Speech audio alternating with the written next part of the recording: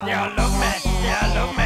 Them girls, they all love me. They all love me, they all love me. Them girls, they all love me. Hi, this is my Double Eagle M906.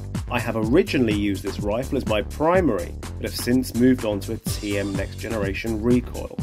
Don't hate me, I know how you feel about them from the videos, so I do apologise, haha. Anyway, since then it's been used as my secondary, but I feel like I want to bring it back to being my primary, as the TM just isn't really packing the punch I need.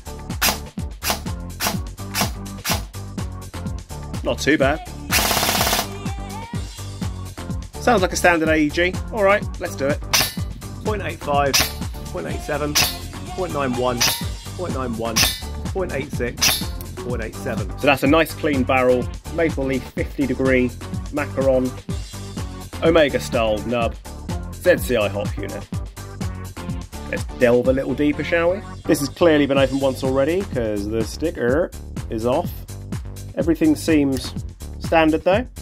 It seems rather new on the inside. I think the biggest issue he's going to have is the O-ring has completely come and decimated. Just, it's fucked, look at it. Now that happens on a lot of cheap O-rings. It's one of those things. O-rings don't cost very much, but obviously you can see how it is just decimated.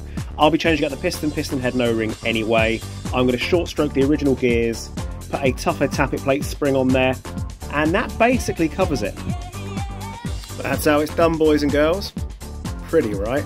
I had somebody message me saying, yeah, these the inserts don't go inside the piston head properly, and I'm like, right. He's like, yeah, like the lumpy bumpy bits. And I was like, well, the crinkle cut bits. He's like, yeah, they don't go in there properly. I'm like, right, okay. Well, you know,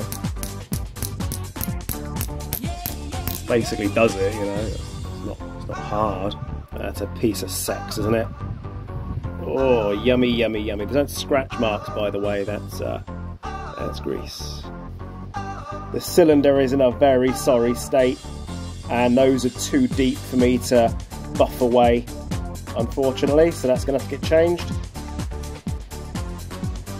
Did my very best with this, but that started to pop out as soon as I started pressing on a fucking nozzle. So we're going to change it out. It's one of these. And now how does she fire and sound?